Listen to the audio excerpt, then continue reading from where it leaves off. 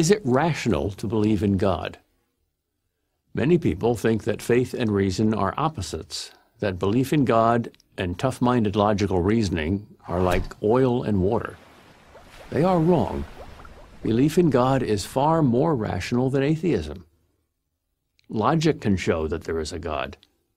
If you look at the universe with common sense and an open mind, you'll find that it's full of God's fingerprints. A good place to start is with an argument by Thomas Aquinas, the great 13th century philosopher and theologian. The argument starts with the not very startling observation that things move. But nothing moves for no reason. Something must cause that movement. And whatever caused that must be caused by something else, and so on. But this causal chain cannot go backwards forever. It must have a beginning. There must be an unmoved mover to begin all the motion in the universe, a first domino to start the whole chain moving, since mere matter never moves itself. A modern objection to this argument is that some movements in quantum mechanics, radioactive decay for example, have no discernible cause. But hang on a second. Just because scientists don't see a cause doesn't mean there isn't one. It just means science hasn't found it yet. Maybe someday they will.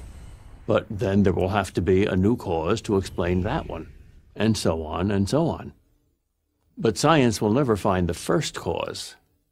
That's no knock on science. It simply means that a first cause lies outside the realm of science.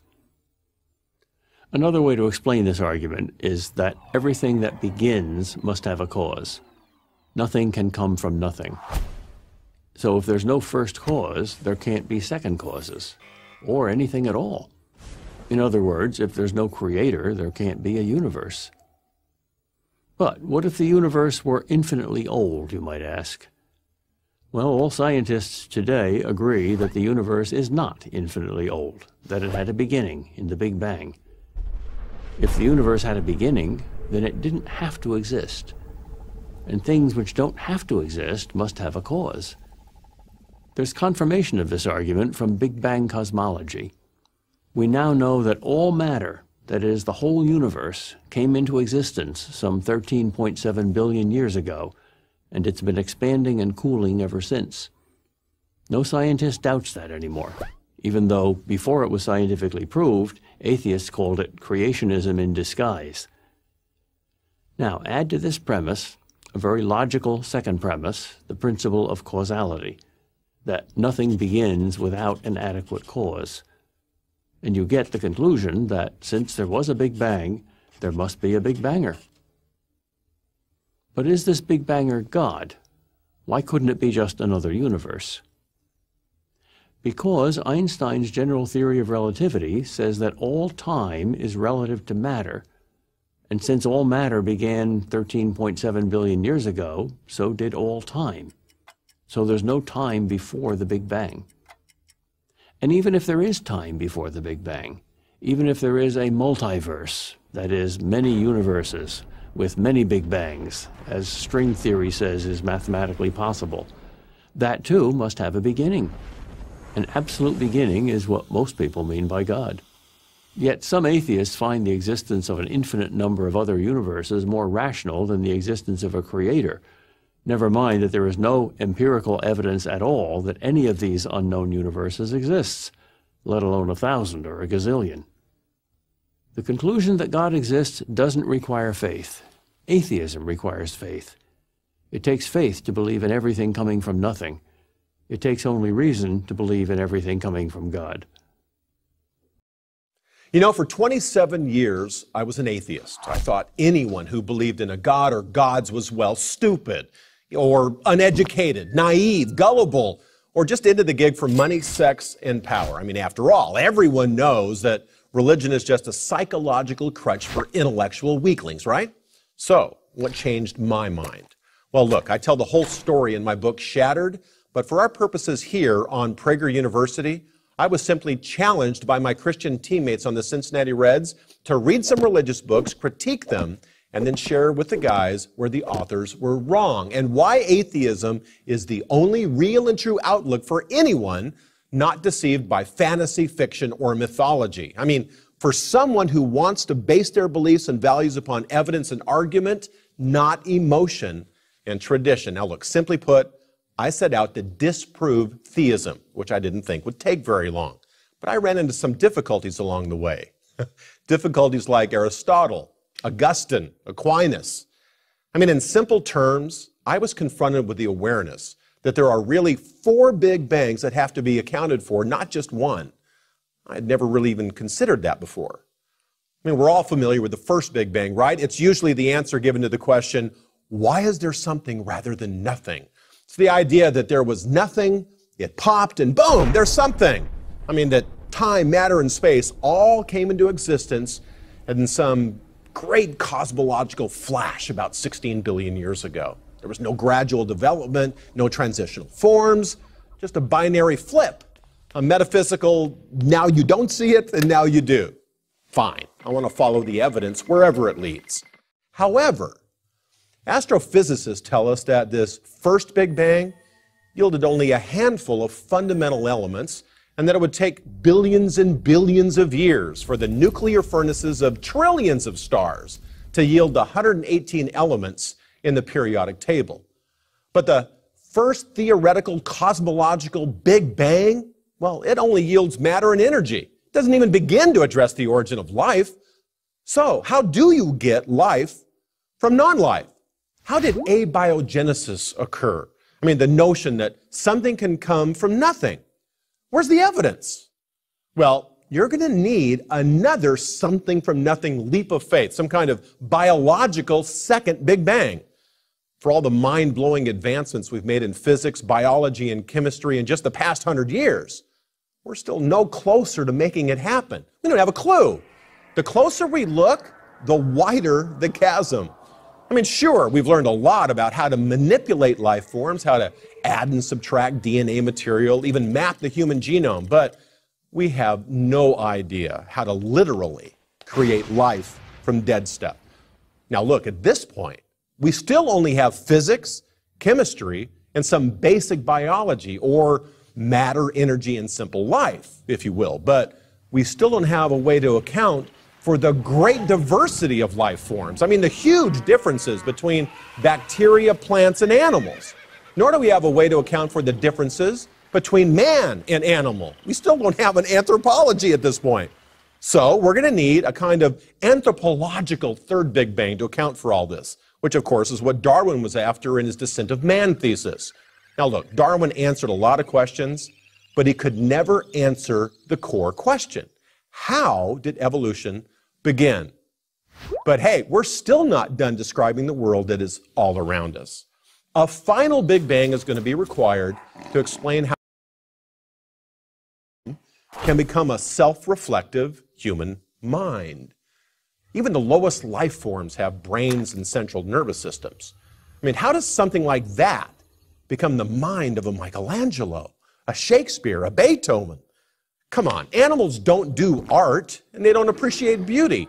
But the problem is even more basic than that. How do you account for free will and introspection, let alone man's pressing existential drive to ask why? Well, we're going to need some kind of psychological fourth Big Bang to account for man's moral and aesthetic sense. I mean, his search for meaning, significance, and purpose.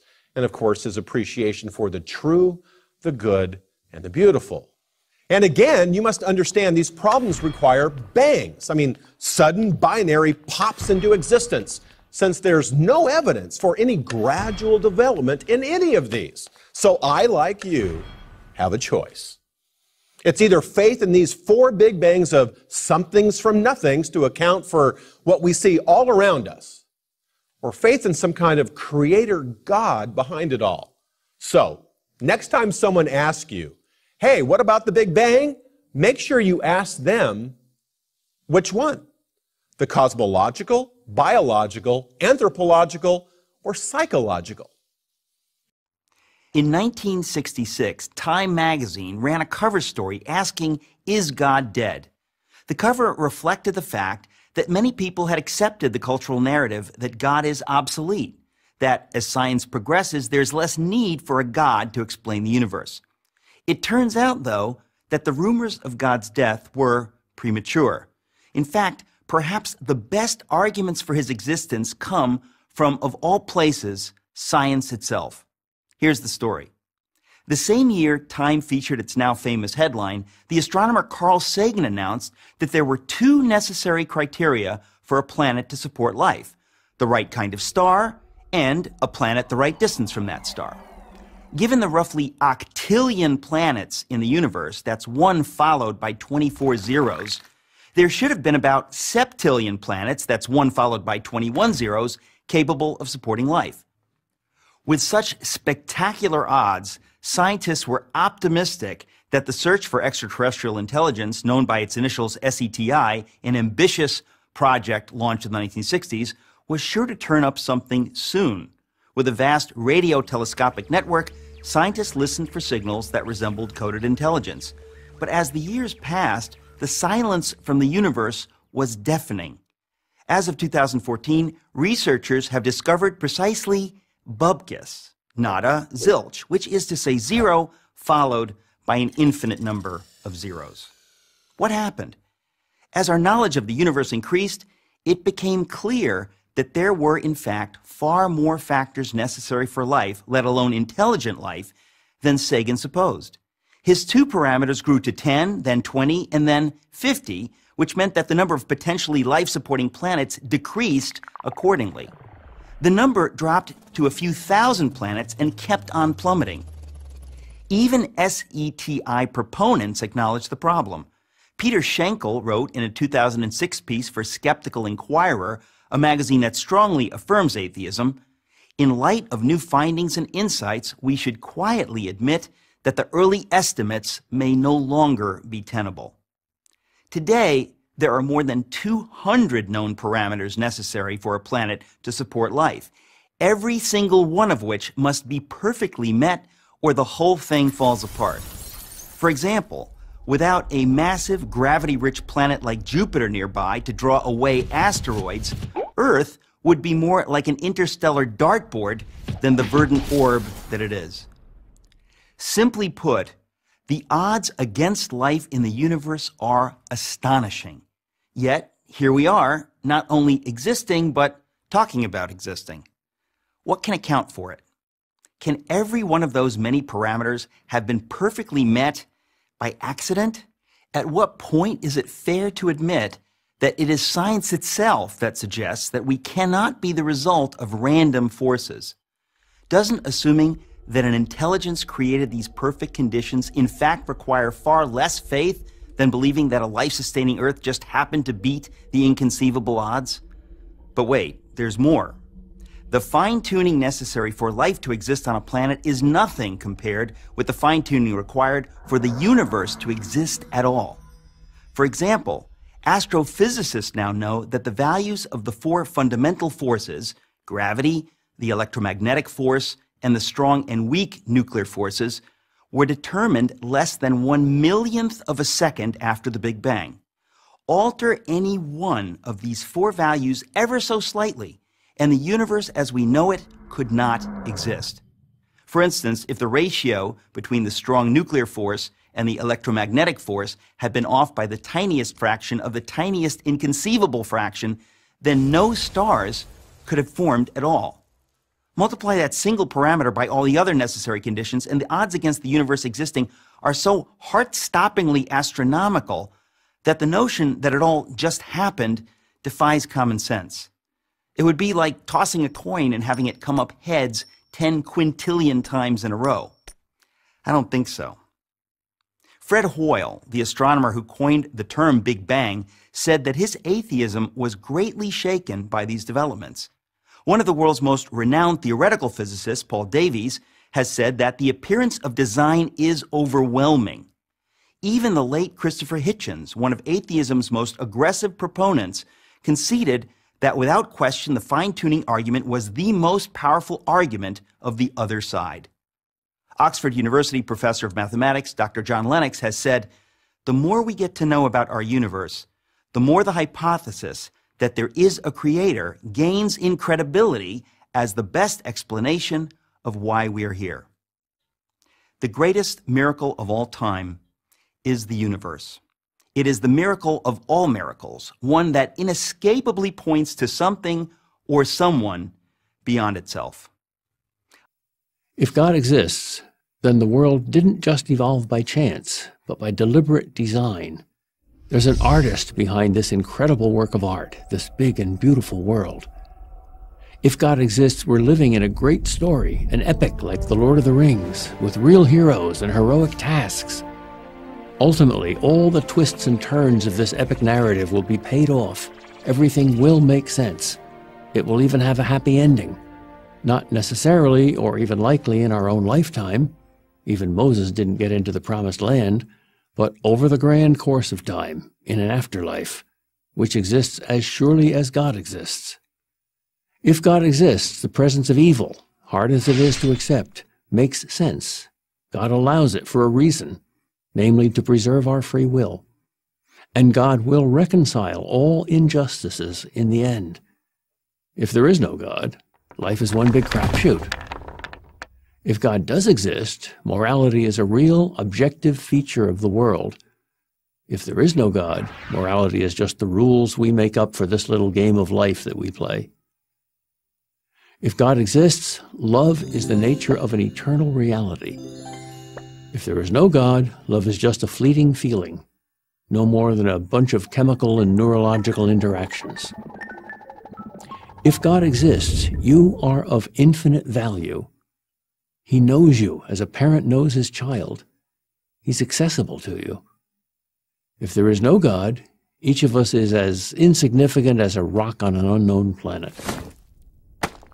If God exists, death is conquered, because if there is a God, there is a reality outside of space and time. If there is no God, there is nothing immortal, and all the good things in life are destroyed forever. You and everyone you love and everything you think matters are all consigned to oblivion. If there is no God, life is pointless. Everything we've done and lived for will ultimately be in vain. Can I prove with an absolute certainty that God exists? I can make the case that overwhelming evidence suggests that he does, but no, I can't prove that he exists with absolute certainty. That's likely part of his plan.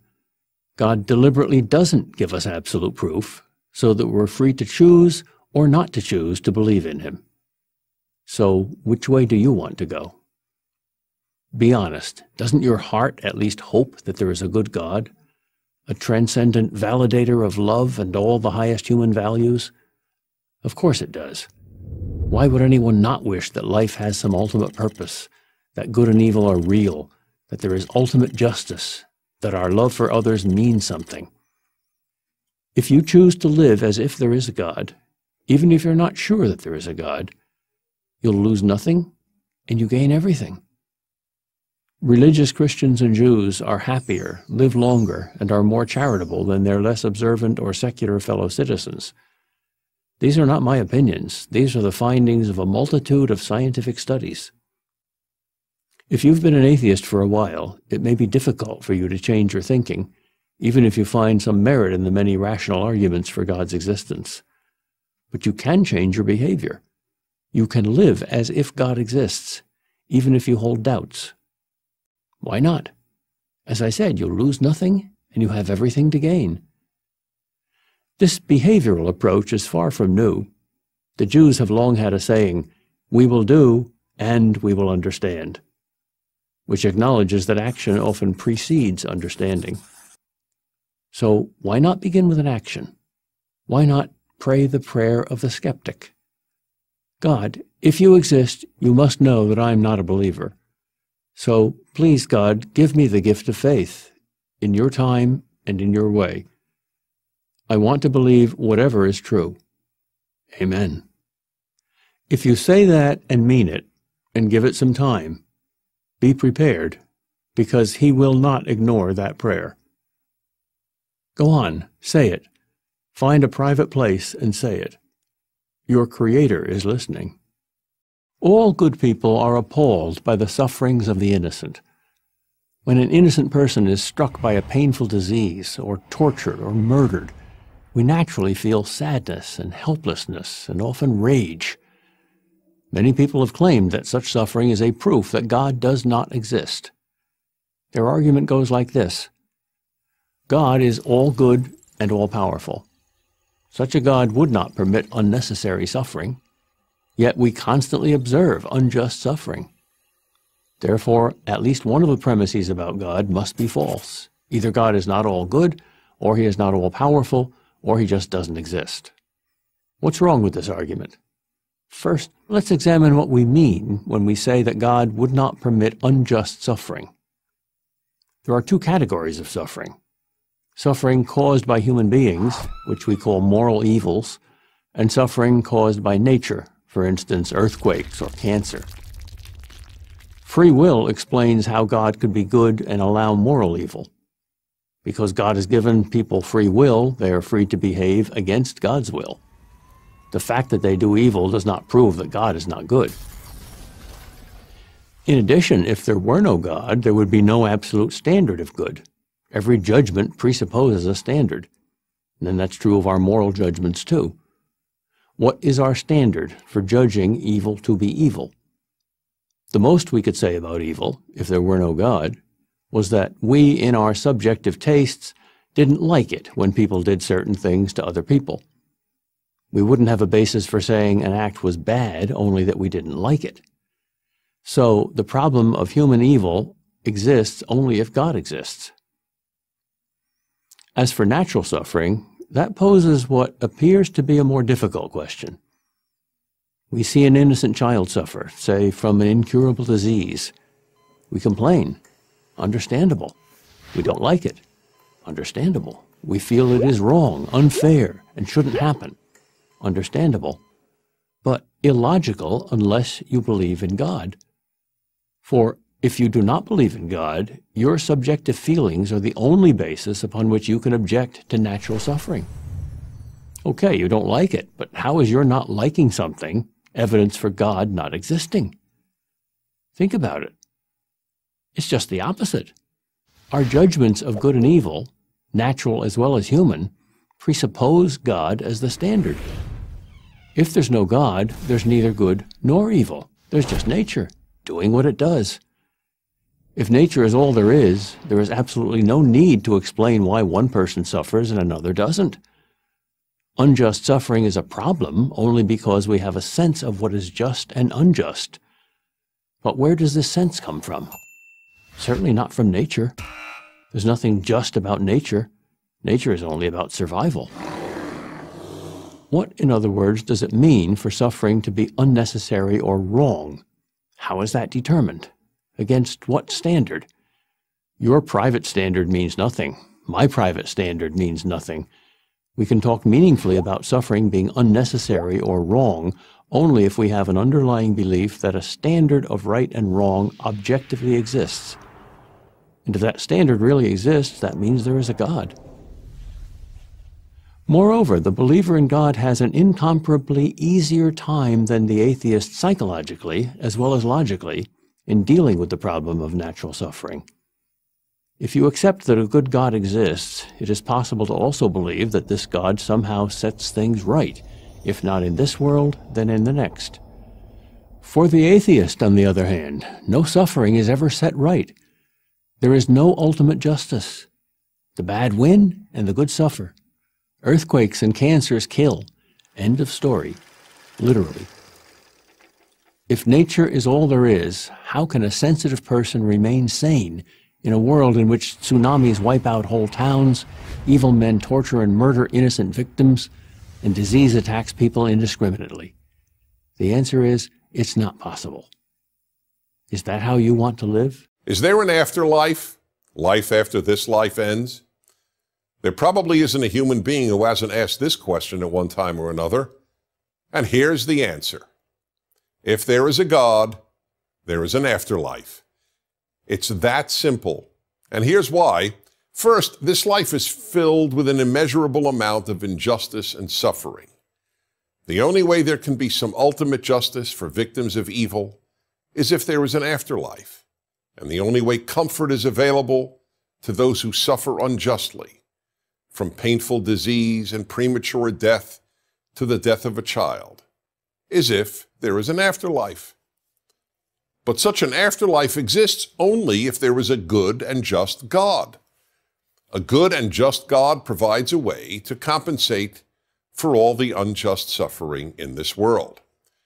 Second, since God is not physical, the physical world is not the only reality. There is also a non-physical reality.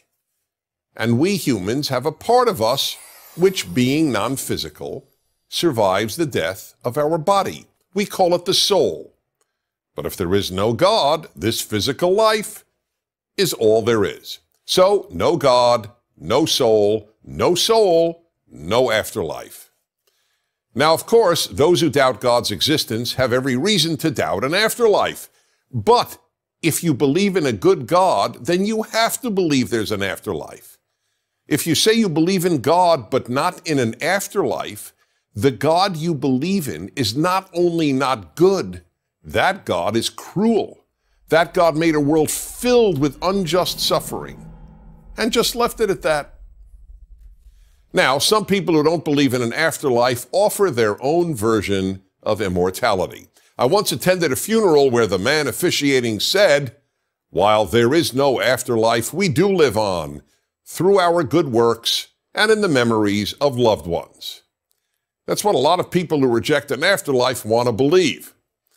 But the idea that human beings live on through their good works or through the memories of loved ones, which generally means a person's children or grandchildren, is simply meaningless.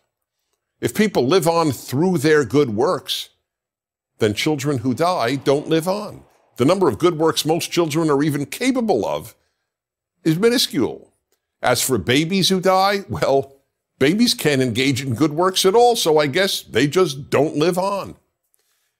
Anyway, the truth is that bad works usually live on longer than nearly any good works.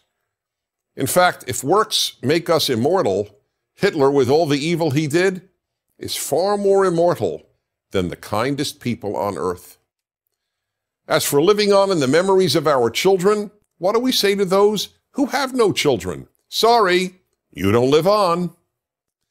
Moreover, living on in anyone's memory, as beautiful as that is not the same as immortality or an afterlife. As Woody Allen put it, I don't want to achieve immortality through my work. I want to achieve it through not dying. If there's no afterlife, we don't live on. Period. Let's be honest enough to acknowledge that. If there's no afterlife, none of us will ever again be with those we most love and who love us. If there's no afterlife, neither anyone murdered nor any murderer will ever receive ultimate justice.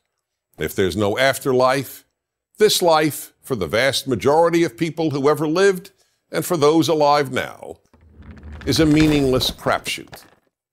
Finally, people always ask me, so what happens in the afterlife? To which I can only respond, I don't know, but I do know this. My belief in God and the afterlife keeps me sane. The thought that this life is all there is means that torturers get away with the horrors they have engaged in. It means that this life is random and pointless. And it means that I will never again see anyone I love. This would drive me mad. In fact, I don't see how it wouldn't drive anyone mad who cares about suffering and who loves anyone. So is there an afterlife? If there is a God, of course there is. I'm Dennis Prager. Ever since the 18th century and the dawning of the so-called Age of Reason, most of the best educated people in the world have been absolutely certain that reason alone will lead us to goodness and a good world.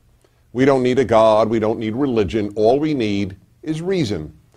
Evil, we have been told for almost 3 centuries, doesn't make sense. It's irrational. That's why you'll often hear murderous dictators referred to as madmen and their evil regimes described as products of madmen. In other words, the very opposite of rational men. Stalin was irrational, Pol Pot was a madman, Mao's genocidal cultural revolution, in which he directed the killing of 50 to 75 million Chinese, in peacetime no less, is routinely called madness, and the Iranian regime's calls for the annihilation of Israel are routinely dismissed as, you guessed it, irrational. Meanwhile, good and moral things are always associated with being reasonable. But this association of reason with good is wishful thinking. Of course, reason might argue for doing good, but it might just as well argue for doing bad. Take a non-murderous example. Is it right or wrong for a student to cheat on a test? It's wrong, of course. But now answer this. Is it rational or irrational to cheat on a test? The answer is not quite as obvious, is it? After all, if you can get away with it, and it might mean the difference between getting into a great school or getting a great job, cheating on a test may well be reasonable. The same logic applies to participating in a shady but lucrative business deal or engaging in a marital infidelity. If you know you can get away with it, or simply judge that the benefits of doing something illegal or immoral outweigh the risk of being caught, why not do it? Or answer this. Was it rational or irrational for a non-Jew in Nazi-occupied Europe during World War II to risk his or her life to hide a Jew? We all know that this was moral greatness of the highest order. But was it rational? Not really. You can't get much more rational than self-preservation.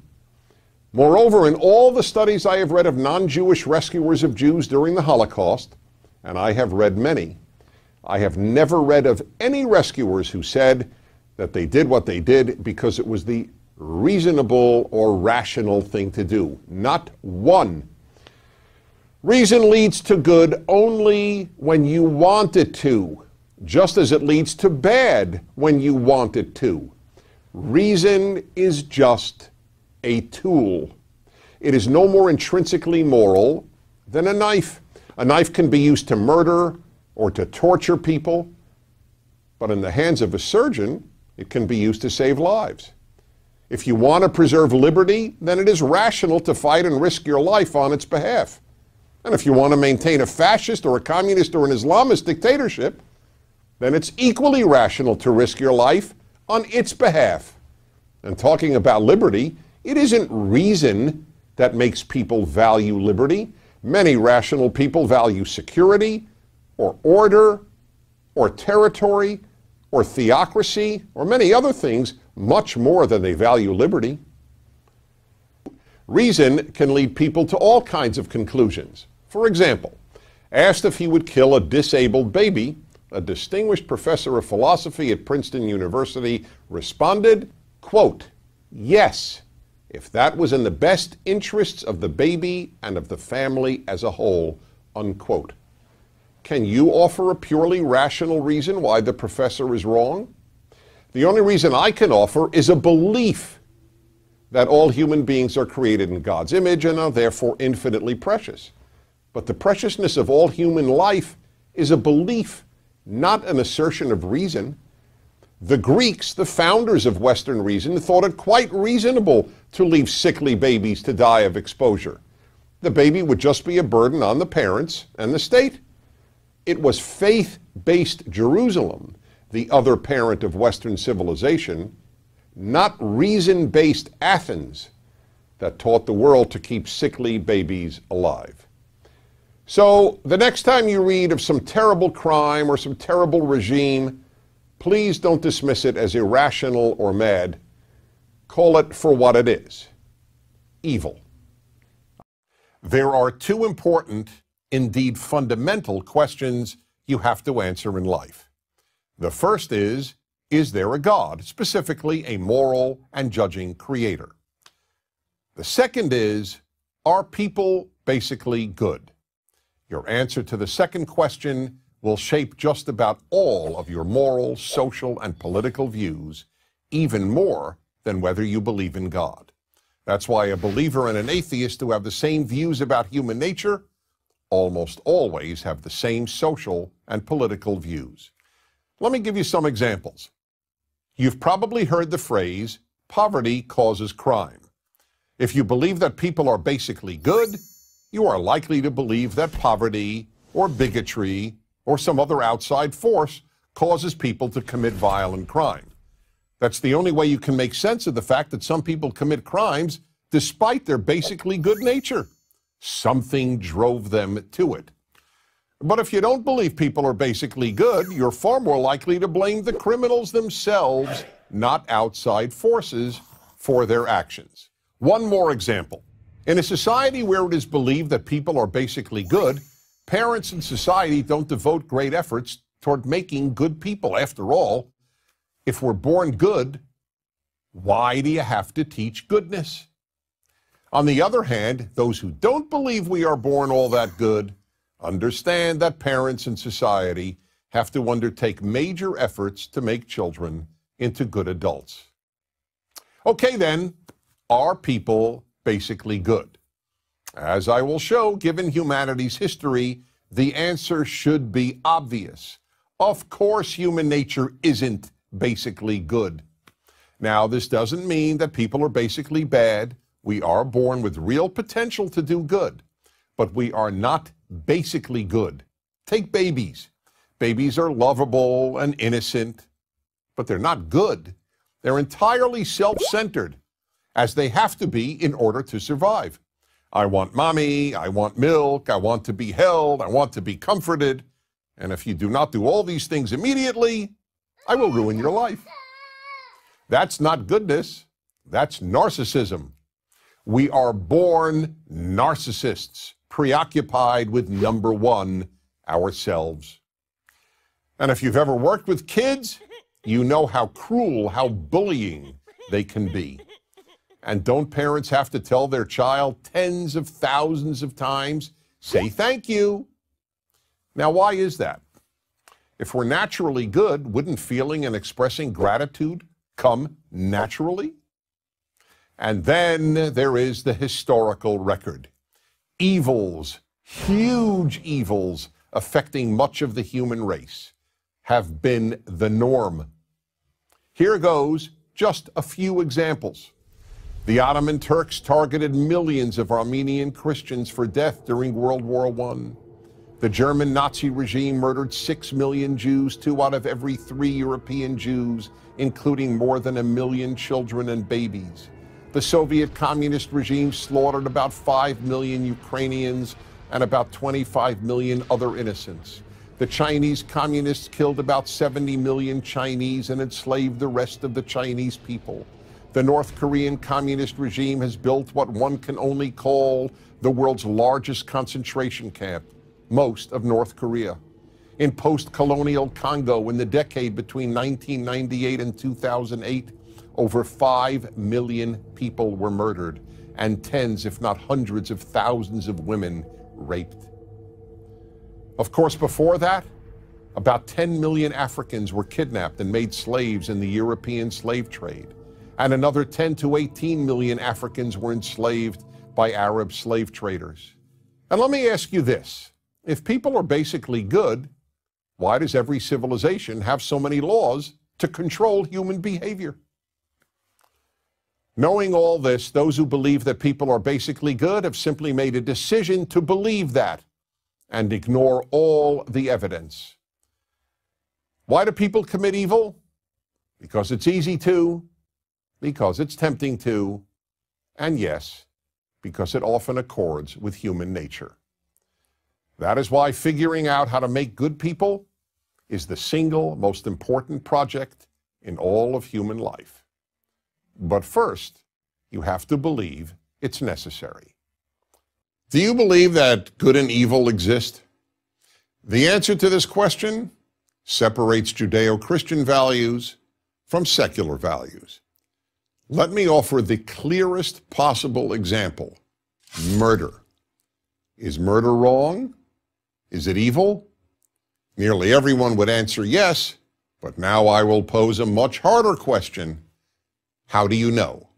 I'm sure you think murder is wrong, but how do you know? If I asked you how you know that the Earth is round, you would show me photographs from outer space or offer me measurable data. But what photographs could you show? What measurements could you provide that prove that murder or rape or theft is wrong? The fact is, you can't. There are scientific facts, but without God, there are no moral facts. In a secular world, there can only be opinions about morality. They may be personal opinions or society's opinions, but only opinions. Every atheist philosopher I have read or debated on this subject has acknowledged that if there is no God, there is no objective morality. Judeo-Christian values are predicated on the existence of a God of morality. In other words, only if there is a God who says murder is murder wrong. Otherwise, all morality is opinion. The entire Western world, what we call Western civilization, is based on this understanding. Now, let me make two things clear. First, this doesn't mean that if you don't believe in God, you can't be a good person. There are plenty of kind and moral individuals who don't believe in God and Judeo-Christian values. But the existence of these good people has nothing to do with the question of whether good and evil really exist if there is no God. Second, there have been plenty of people who believed in God who were not good people. Indeed, more than a few have been evil and have even committed evil in God's name. The existence of God doesn't ensure people will do good. I wish it did. The existence of God only ensures that good and evil objectively exist and are not merely opinions. Without God, we therefore end up with what is known as moral relativism, meaning that morality is not absolute, but only relative to the individual or to the society. Without God, the words good and evil are just another way of saying I like and I don't like. If there is no God, the statement murder is evil is the same as the statement I don't like murder. Now, many will argue that you don't need moral absolutes. People won't murder because they don't want to be murdered. But that argument is just wishful thinking. Hitler, Stalin, and Mao didn't want to be murdered, but that hardly stopped them from murdering about 100 million people. It is not a coincidence that the rejection of Judeo-Christian values in the Western world by Nazism and communism led to the murder of all these innocent people. It is also not a coincidence that the first societies in the world to abolish slavery, an institution that existed in every known society in human history, were Western societies rooted in Judeo-Christian values. And so were the first societies to affirm universal human rights, to emancipate women, and to proclaim the value of liberty. Today, the rejection of Judeo-Christian values and moral absolutes has led to a world of moral confusion. In the New York Times in March 2015, a professor of philosophy confirmed this. He wrote, "What would you say if you found out that our public schools were teaching children that it is not true that it's wrong to kill people for fun? Would you be surprised? I was." The professor then added, "The overwhelming majority of college freshmen view moral claims as mere opinions." So then, whatever you believe about God or religion, here is a fact. Without a God who is the source of morality, morality is just a matter of opinion. So, if you want a good world, the death of Judeo-Christian values should frighten you. In the external or physical world, we're all aware of standard cause and effect, right? You know, object A acts upon object B with force X. We all get that because it applies to just about everything from electrons to athletes. But now consider events in your internal or mental world. What causes your thoughts? Some of our thoughts have external causes, like when we touch something and suddenly realize it's hot. We don't deliberate whether or not to pull our hand away, right? Our brain has already fired the instruction to do so, involuntarily. In some strange sense, we didn't really pull our hand away at all because we didn't choose to do it. Our brain did it before consulting us. A second cause of our thoughts is internal. Say you're thinking about giving a big presentation, and as you do so, you get increasingly nervous and your blood pressure and your heart rate jump up. Now, nothing external is acting upon you. You're doing all the causing internally, right? Your anxious thoughts are causing your brain to send signals to your heart, and we get that. But now I want you to consider a third category of your thoughts. It's your conscious choices. Something as simple as choosing where to go for lunch. Now, when you introspect, when you think about your thinking, do you believe that you're the active agent in charge of the process, or that you're just a passive recipient of the instruction? That you have no choice in the matter. It's all external forces, be they environmental, genetic, chemical, biological, or neurological. In other words, do you think all your thoughts have external causes beyond your control? Or do you think that you control some, if not most, of your thoughts? Now let's stay with our lunch example for a second. Back to the question. I ask you, where do you want to go for lunch today? Now, if all you are is a brain, an exhaustively physical system of neurons and synapses, then there's no you that's going to be making a choice at all. Your thought processes are basically just a complex series of colliding electron dominoes crashing into one another. It's just physical cause and effect, right? Something that can be exhaustively understood in terms of physics and chemistry. There's no you that's an agent that's deliberating or choosing or exercising free will. And that's why, if you are just a brain, you cannot have free will. You would just be a physical machine, a very complex but programmed computer. But if you're something more than your brain, if you're the thing that has the brain, then when I ask you, where do you want to go for lunch? You're going to start deliberating. You're going to be weighing your taste preferences, the commute time, perhaps even counting calories. You'd be weighing various reasons to choose one place over another. You wouldn't be caused to think about any of these things. You would choose to think about these things, and you could stop anytime you wanted to. So what we have here, therefore, are two different types of things, an immaterial mind and the material brain. You are the thing that has the brain. You are not your brain. Now look, even if you were the world's foremost brain expert and you knew what was happening with every electron in someone's brain at a specific particular moment, you still wouldn't have a clue about what's going on inside that person's mind.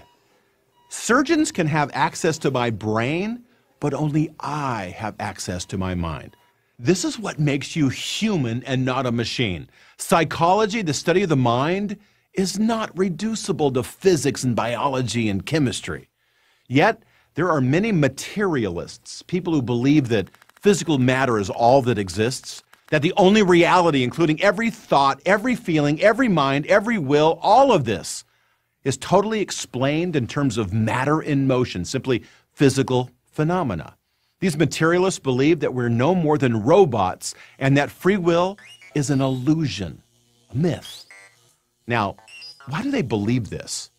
Because they understand that the moment they acknowledge that free will exists, that there really is an immaterial you beyond the physical realm, that there really is a mind, not just a brain, then there has to be something non-physical that accounts for our non-physical minds. Now, when you exercise your free will and you choose to think about all of this, you're going to probably reason, just like I did, that there's a great mind that accounts for the origin of your mind. But again, that's your choice. It's evidence of your free will. Are you more valuable than a dog or a cat, or for that matter, a tree? One of the biggest differences between Judeo-Christian values and secular values concerns this very issue, the worth of the human being. According to the Judeo-Christian value system, human beings are infinitely valuable. On the other hand, secular humanism devalues the worth of humans. As ironic as it may sound, the God-based Judeo-Christian value system renders humans infinitely more valuable than any humanistic value system. The reason is simple.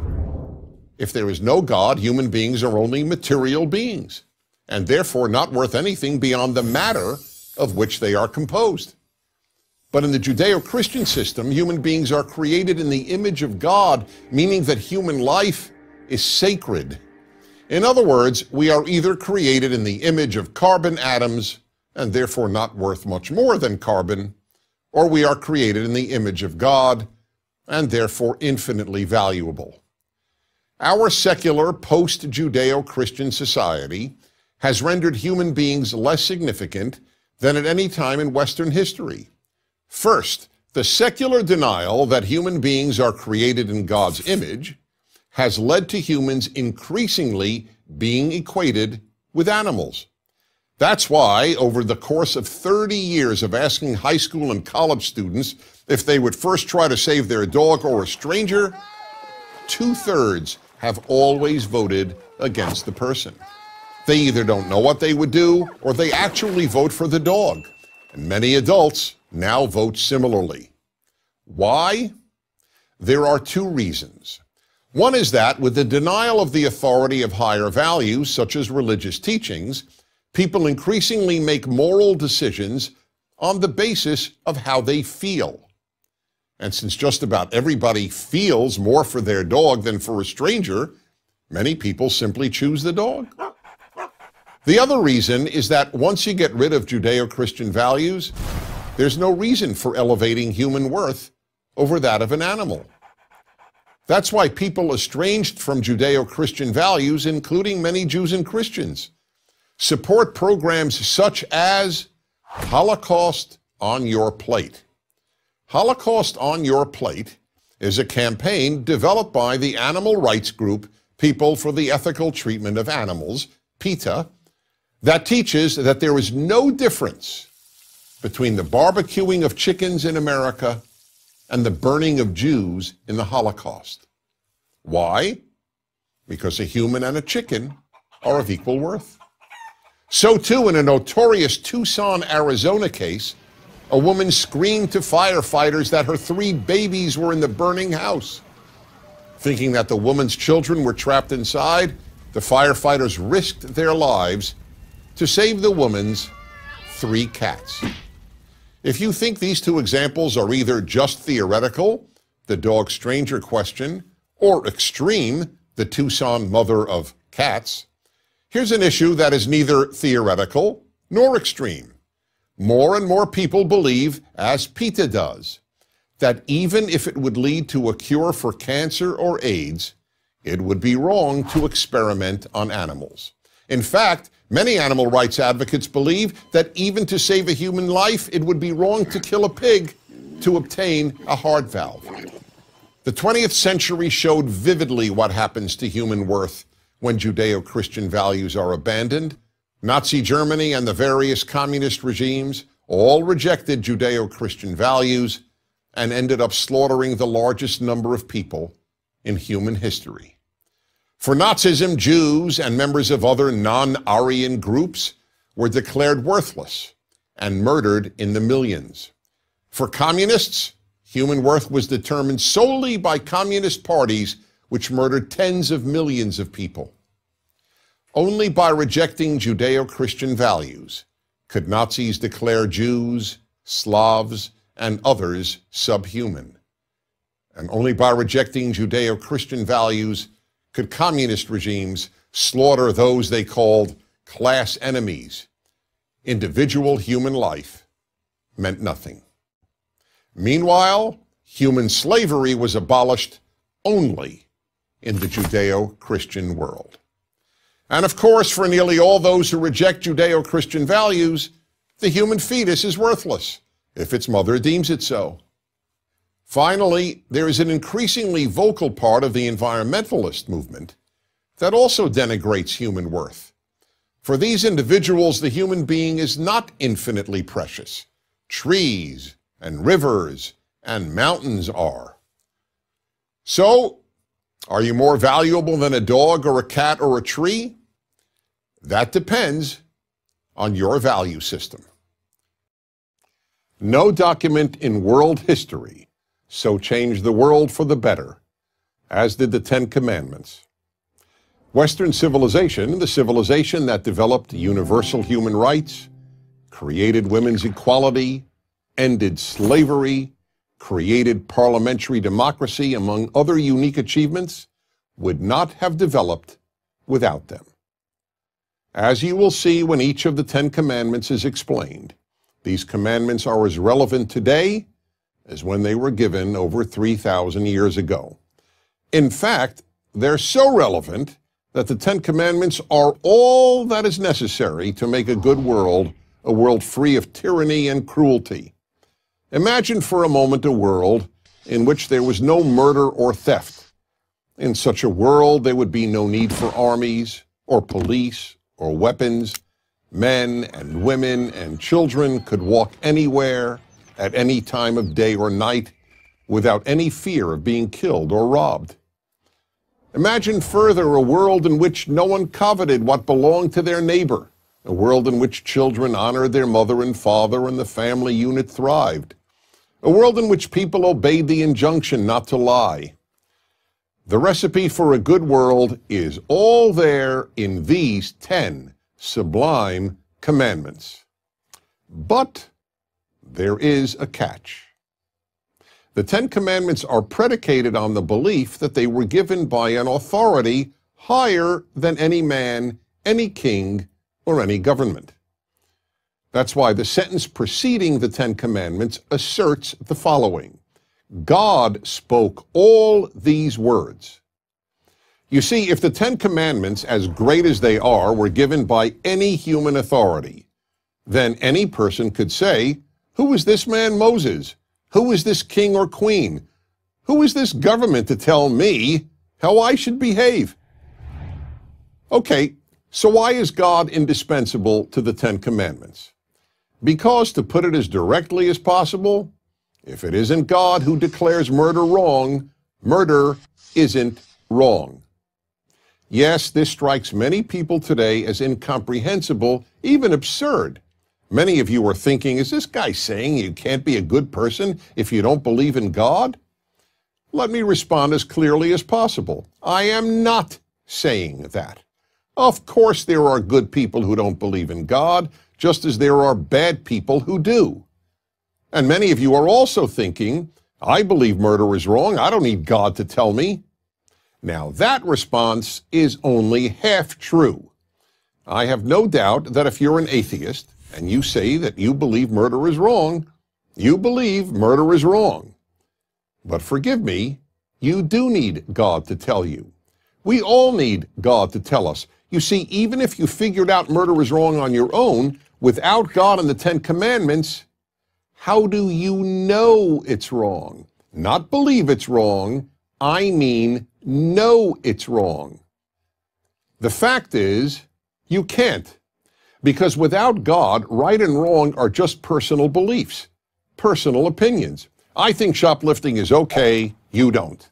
Unless there is a God, all morality is just opinion and belief. And virtually every atheist philosopher has acknowledged this. Another problem with the view that you don't need God to believe that murder is wrong is a lot of people haven't shared your view. And you don't have to go back very far in history to prove this. In the 20th century, millions of people in communist societies and under Nazism killed about 100 million people. And that doesn't count a single soldier killed in war. So don't get too confident about people's ability to figure out right from wrong without a higher authority. It's all too easy to be swayed by a government or a demagogue or an ideology, or to rationalize that the wrong you're doing isn't really wrong. And even if you do figure out what is right and wrong, God is still necessary. People who know the difference between right and wrong do the wrong thing all the time. You know why? Because they can. They can because they think no one is watching. But if you recognize that God is the source of moral law, you believe that He is always watching. So even if you're an atheist, you would want people to live by the moral laws of the Ten Commandments. And even an atheist has to admit that the more people who believe God gave them, and therefore they are not just opinion, the better the world would be. What is the first of the Ten Commandments? It might seem like an odd question, but it's not. Jews and Christians give different answers. The reason is that what we know as the Ten Commandments is, in the original Hebrew, the 10 statements. And since the Hebrew is the original, we begin with the first statement, which all religions agree is, I am the Lord your God, who took you out of the land of Egypt, out of the house of bondage. This statement is so important that none of the other commandments make sense without it. First, it asserts that God is giving these commandments, not Moses and not any other human being. Second, God is the one who delivered you from slavery. Again, no human being did this, not even Moses. Therefore, you have an obligation to me, God. And what is that obligation? That you live by the following 9 commandments. This is the beginning of what is known as ethical monotheism, the greatest world-changing innovation of the Hebrew Bible. It means 2 things. Ethical monotheism means that the one God, that's monotheism, is the source of ethics, of morality. Morality, an objective code of right and wrong, does not emanate from human opinion. It emanates from God and therefore transcends human opinion. The other meaning of ethical monotheism is that what God most wants from us is that we treat other human beings morally. None of the 10 Commandments concern what humans must do, quote unquote, for God. Pre-10 Commandments religions all believe that people must do a lot for their gods. For example, feed them and even sacrifice people to them. But now, thanks to the 10 Commandments, mankind learned that what God wants is that we be good to our fellow human beings.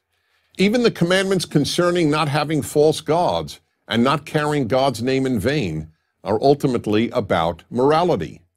The thing we can do for God is to treat all His other children decently. Every parent can relate to this. Parents, or at least healthy parents, have indescribable joy when they see their children act lovingly toward one another, and indescribable pain when they see their children hurt one another.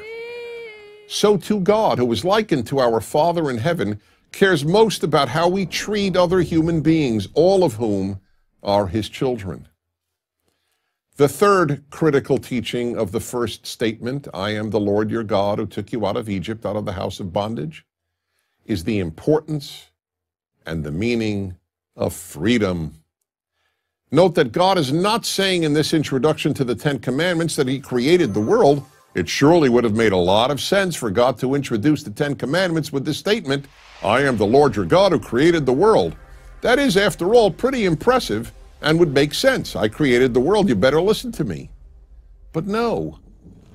The one thing God declares is that He took the children of Israel out of slavery and into freedom. That's how much God hates slavery and how important God considers freedom. The founders of America based their entire view of America on this belief that God wants us to be free. That is why the most iconic symbol of the American Revolution, the Liberty Bell, has only one sentence inscribed on it, a verse from the Hebrew Bible, proclaim liberty throughout all the land unto all the inhabitants thereof. But there is one other equally important lesson about freedom imparted by the opening statement of the 10 Commandments. What freedom means. The giver of the 10 Commandments is in effect saying, I took you out of slavery and into freedom, and these 10 Commandments are the way to make a free society. You cannot be a free people if you do whatever you want. Freedom comes from moral self-control. There is no other way to achieve it. And fourth and finally, by telling us that he liberated the Hebrew slaves, God made clear that he cares deeply about human beings. It is impressive to create the world, but what most matters is not only that there is a creator, but that the creator cares about his creation. All of that is in the one statement with which the Ten Commandments begins. Let's discuss the second commandment according to the oldest, that is the Jewish enumeration of the Ten Commandments. In Christian tradition, it's the first commandment. The most common translation begins, "You shall have no other gods before me." The commandment then goes on to prohibit both making idols and worshiping idols. Most people, when they think of this commandment, understandably think that it only prohibits the worship of idols and the worship of gods, such as the ancient pagan gods of rain, of fertility, all the other nature gods, and chief gods, such as the Roman Jupiter and the Greek Zeus.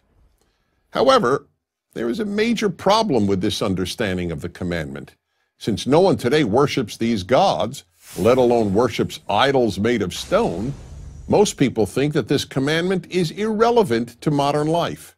The irony, however, is that this commandment is not only relevant to modern life, it is in many ways the mother of all the other commandments. Why is it so relevant today? Because today we have as many false gods as the ancients did. And why is it the mother of all the other commandments? Because if we identify false gods and avoid worshiping them, we will eliminate one of the greatest barriers to a good world, false gods. So let's begin by defining a false god. The point of biblical monotheism is that there is only one God, and that only this God, the creator of the universe, who demands that we keep these 10 commandments, is to be worshipped. Why? First, because one God means one human race. Only if we all have the same creator or father, as it were, are we all brothers and sisters.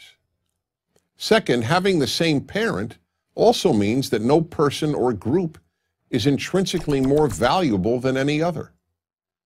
And third, one God means one moral standard for all people. If God declares murder wrong, it is wrong for everyone, and you can't go to another God for another moral standard. When anything else is worshipped, bad things result. Not only things that can obviously lead to evil, such as the worship of power, or race, or money, or flag, but also things that are almost always seen as quite beautiful, such as art, or education, or even love. Yes, any of these often wonderful things, when worshipped, can lead to terrible results. Take art. Many of the cruelest humans in history loved beautiful music and art.